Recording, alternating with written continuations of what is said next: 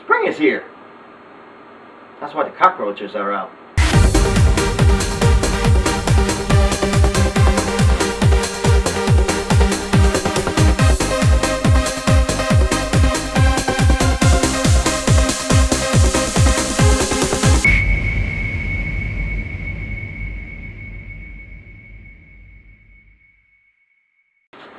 What's up, folks? Welcome to the Smokeshack. Actually, we're in the recreation room. Not really. This is the recreating room. I know, bad joke, sorry. Hey, we got this for my new upgrade. Alright, this is the EVGA GeForce GTX 570 HD Classified. I want to do some unboxing for my little brother, but I already did. Sorry. Spoiled the fun. The only problem right now is, one, doesn't have the HD printed out on the graphics card, and number two, it's on the plastic. It's not on the anti-static bag. So they provide me that. So bad packaging. False advertising. There you go. Oops. Well, we're done with that. Let's go through the items. What comes inside? Okay, you got the installation CD over here, which you don't need. You can get the new drivers online on the EVGA website. You can go over there. The attention over here. You got DVI to VGA port if you still have this kind of a monitor, this square monitor, 1024. Well, no, wait, 1280 by 1024. If you want to do some dual monitor like myself, actually I don't recommend it. You got two 6-pin to 8-pin PCI Express. You got two Molex to 6-pin PCI Express. You got the user's guide, quick start guide, poster over there. You guys want to see it? Okay. Okay, well, you saw it. That's good. Sorry. And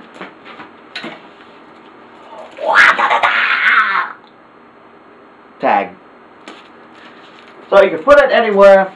Monitor, your case, the wall, over there, your car.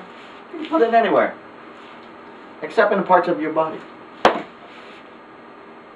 So you already saw what's inside in this GTX 570 box over here. Now let's check out the specs. The specs are the core clock, 822 megahertz, memory clock, 3902 megahertz effective, shader clock, 1645 megahertz, good cores, 480 processing cores. Unlike the other GTX 570, this one has a higher clock. Even though it's 1280 megabytes, I'm pretty sure this one is much cheaper than the other one that has 2 gigabytes of video memory. I'm pretty surprised this one is pretty cheap. Not as cheap as the 6000 series of AMD ATI. Could have went to that. Plus they have Infinity. I could put 3 monitors over here. The only thing is, I'm kind of curious because it might not be compatible with my motherboard. Windows 7 is barely compatible with my motherboard, and so forth. It's only compatible with Windows. What's the requirements in this one? The requirements for this one is you need to have a 550 watt power supply unit. The only thing is, here's the catch. My power supply is 730 watts. Passed the requirements, right? Wrong. The only thing I didn't pass is the amperage. Okay. This one, you need the minimum requirements of 38 amperage on the plus 12 volts. Mine is only 24 amperage on the plus 12 volts. So it could barely push the GTX 260. When I put this in, few minutes when I'm playing Duke Nukem, War Inc., Call of Duty, Modern Warfare 3, 5 minutes, shuts off my computer completely.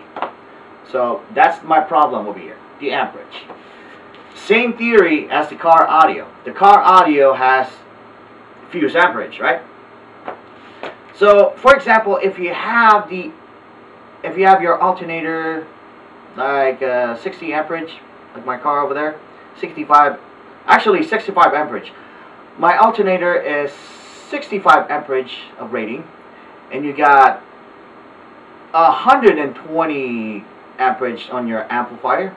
It will suck all the energy, especially your battery. So both of your alternator and battery will suck it all up.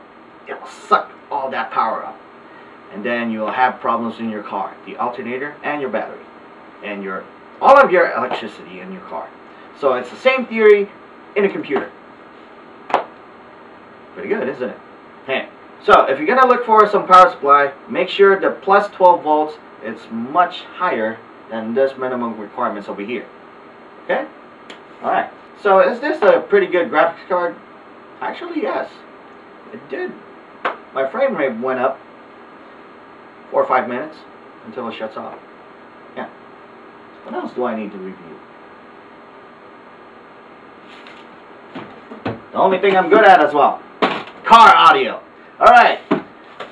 We got a head unit over here. The Sony CDX-GT40U. It has 52 watts times 4. Which the RMS is only 17 watts and 4 channels. It also has a preamp. 2-channel preamps for your mids, for your highs, or for your subwoofer. But this one is a strong sucker. This is a strong head unit over here. You don't need an amplifier for your mids and high. This one will crank up your mids and high. I can tell you that. I installed this for my friend Esmeralda. Yep, I installed it in her Toyota Corolla. So I actually installed this. Good sound quality. Plus the speed on the USB, really fast. Faster than my SoundStream VIR 3200. So would I recommend this to you guys? Well, yes. It got USB, auxiliary port, and this one has an advanced what do you call it?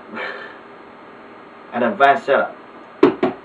So yeah, you gotta know your hertz, your decibels. You gotta know it. So I recommend you guys have this. It's at least 95 bucks.